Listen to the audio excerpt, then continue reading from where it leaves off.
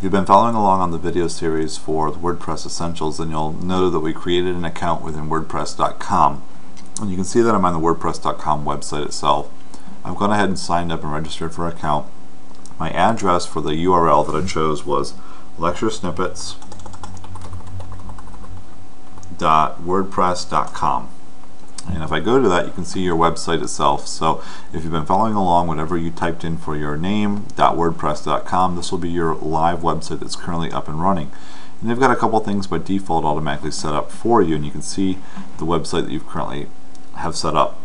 Now, to understand how to use WordPress, there's two different ways to look at your website. You've got this front end, which is this nice graphical. This is what everybody sees when they type in your website address. This is wonderful. Well, we also need to make changes to our website, and so what we'll do is we have this back end called a dashboard, and you can see the link here that's set up for admin dashboard. Now, I want to point out some things, because if we start making changes, you won't have these nice links any longer once we start making our own posts or deleting some of the things that are on here. So if you ever get lost and you want to get back to the dashboard and you don't know how to get back to the dashboard, I want to point out at the very bottom where my mouse is here, you'll see when I hover over it's going to have the WP-admin at the end of my site. So if I add that up there, let's just go ahead and do it that way, WP-admin. And this will work for us if we're using a hosted company. At the end of your website, you can type in WP-admin, or if you're running your own server, if you're using your URL, whatever you're doing to get to your site, or an IP address, whatever you use, you want to type in the /WP-admin. And I'm going to go ahead and hit enter now, and that's going to take us to the login screen to log into this back end called a dashboard within WordPress itself. So I signed up using WordPress.com's website, and I chose a username of Lecture Snippets when I signed up, because that's the name of my website and it was their default name.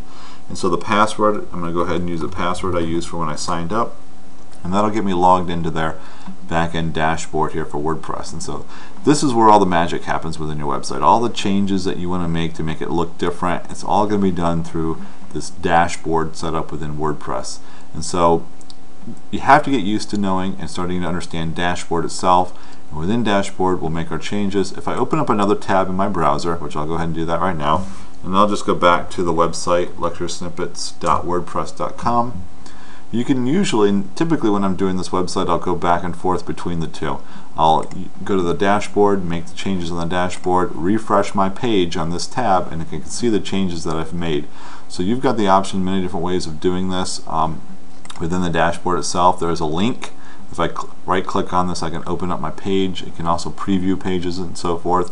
But when I do it, I typically have two tabs open when I'm making my changes. I have a tab for the dashboard, and I have a tab for my website, and I just refresh this website whenever I want to see the changes that are made.